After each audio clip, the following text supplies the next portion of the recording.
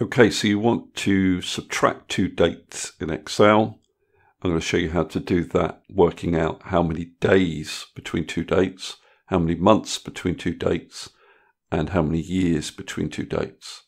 You could also work out the total number of years, months, and days between two dates. So the difference here is that this month's figure here tells us that there are 43 months between these two dates. In this calculation, most of that difference is accounted for by the number of years, so 3 years and 7 months. I'll also show you how to concatenate or join these calculations together into one text string. Okay, so let's start with calculating the number of days. This is nice and easy. All you have to do is type equals the end date minus the start date. Now, if I made the start and end date the same day, you can see that it returns 0. Now, actually, if you start a job on the 4th of May and end it on the 4th of May, you've worked 1 day. So you might consider putting +1 at the end of your calculation. That's if you want to be inclusive of the start and end date. Just put this date back to a later date. Now, to calculate the total number of months between two dates, use the dateDiff function. You won't get any screen tip for the dateDiff telling you the order of the arguments, but the order of the arguments is start date, comma, end date, comma, and then if you want to calculate the total number of months, you put M in quotation marks in your last argument. So there are 55 months between these two dates. That's 55 completed months. Now for years, you would also use dateDiff.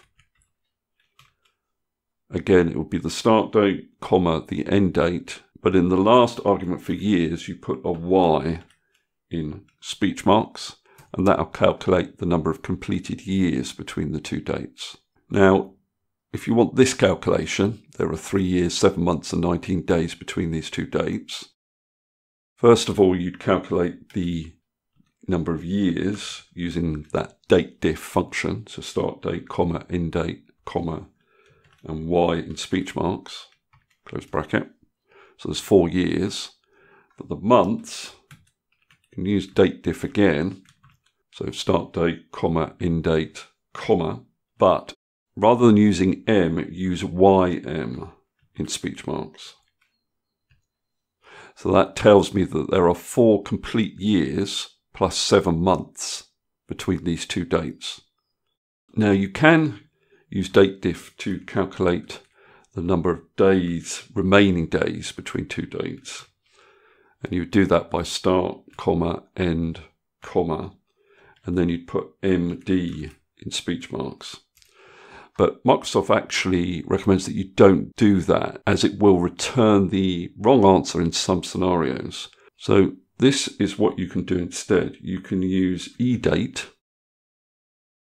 Now what eDate does is return a date a set number of months after a start date. So our start date is here, and the number of months we want to move on from that date is essentially this number here, 55 months.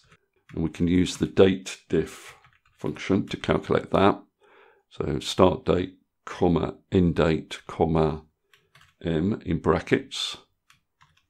Doesn't matter if it's uppercase or lowercase. And then I close the bracket again for eDate.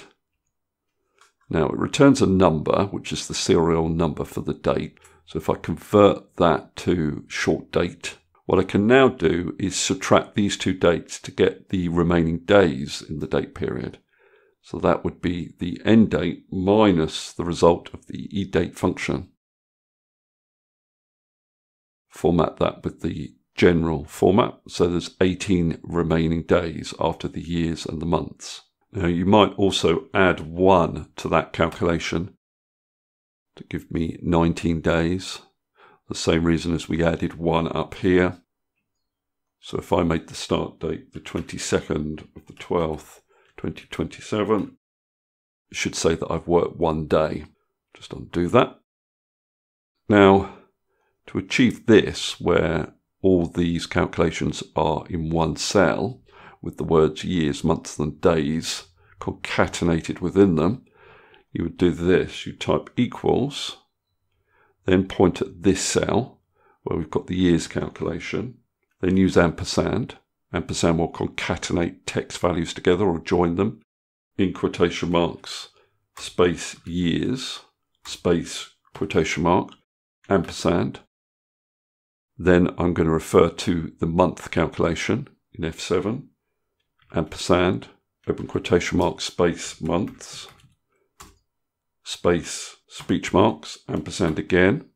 Then refer to the days calculation, the remaining days, ampersand, open speech mark, space days, close speech marks. So you can see I've got 4 years, 7 months and 19 days.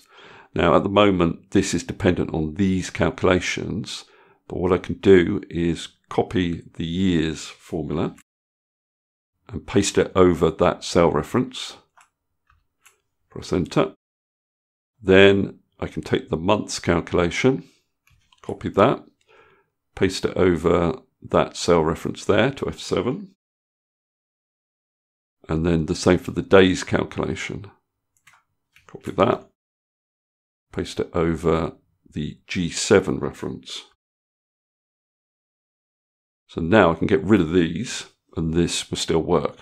Okay, that's all I wanted to cover in this particular video. Hopefully that's useful. If it is, please give me a thumbs up and subscribe, and I'll see you next video.